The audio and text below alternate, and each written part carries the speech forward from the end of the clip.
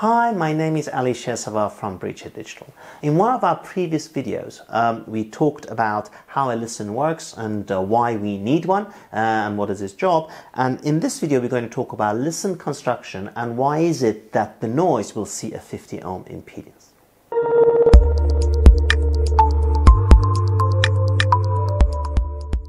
So here I have drawn the circuit diagram of our LISN. This is a very simple pre-compliance LISN that we use. And if you're having DC, this part does not exist. So that will be a DC LISN. And AC, they're symmetrical around. So you've got line, you've got neutral, and you've got your protective earth or chassis. You have got 2 microfarads capacitors. This is symmetrical. You've got 50 microhenries, 50 microhenries, 0.1, 0.1, and 1K, 1K. So here is one. I have taken the top off so that we can see the internals of it. And comparing to the circuit diagram, you can see that you've got 1 microfarads there, and that's this one, another microfarad there. That's actually the other way around, but it doesn't matter. That's this one, 50 microhenries, 50 microhenries, 0.1 microfarads, 0.1 microfarads. These 1 kilo ohm resistors are actually soldered at the back of, underneath the second side of the board, and this is just to discharge this 0.1 microfarad capacitor so that when you connect your spectrum analyzer, you don't blow the front end up. And then on the front, you have got the live, neutral, and protective earth, live, neutral, and protective earth, and then the noise is seen on these 2 channels. However, note that when you connect your spectrum analyzer, that is a 50 ohm load, which will look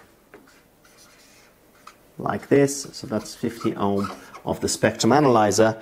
And in order for it to be balanced, therefore, so if you're connecting the BNC cable of the spectrum analyzer, you must put a 50 ohm terminator here. So that'll be another 50 ohms. So now, if you consider what the noise will see,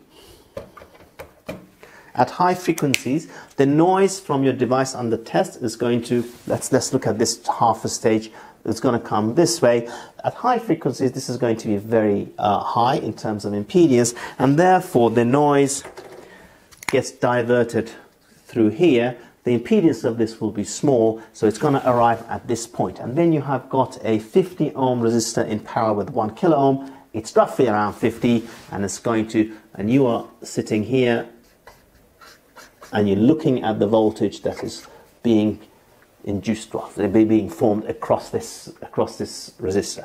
However, you must make sure that your 50 ohm terminator is connected there. Now, if you want to measure the impedance from this side, then the BNC cable of the spectrum analyzer goes to this one, and then you connect the terminator onto the other end. So now we're going to go to the lab and we're going to make a real measurement and hopefully see that it's around 50 ohms from both line and neutral. Okay, so here is my LISN, and I'm going to try and measure the impedance of the LISN with my Bode 100 as seen by the device on the test or the noise. So I'm doing a single port measurement on the Bode 100. I've already calibrated it, and what I'm going to do is I'm going to put my signal injected at the moment into line and protective earth, but as I mentioned before, please remember that there is going to be a 50 ohm worth of a spectrum analyzer here, so I'm going to put a terminator there to pretend that there's a spectrum analyzer, and of course we have to make that balanced, so there's going to be another 50 ohms there. So the tab here signifies the ground of the Bode 100. That is my live, and you plug it over here and you make your measurement. Now that is from line to protective earth, and then if you want to measure it from neutral to protective earth, you flip it around again. The tab has to go, the ground bit has to go to the chassis, and it goes there. So let's go to the PC and see what we are measuring.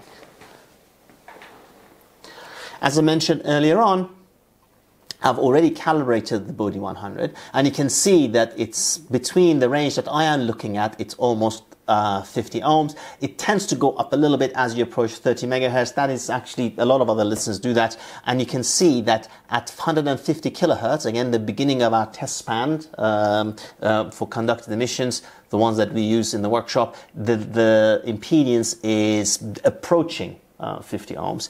And all this area here actually falls below the test band. However, I'm plotting it so that we'll see the impact of how, as the frequency changes, the impedance of the listen change. But for the test band that we're interested in, it's almost 50 ohms.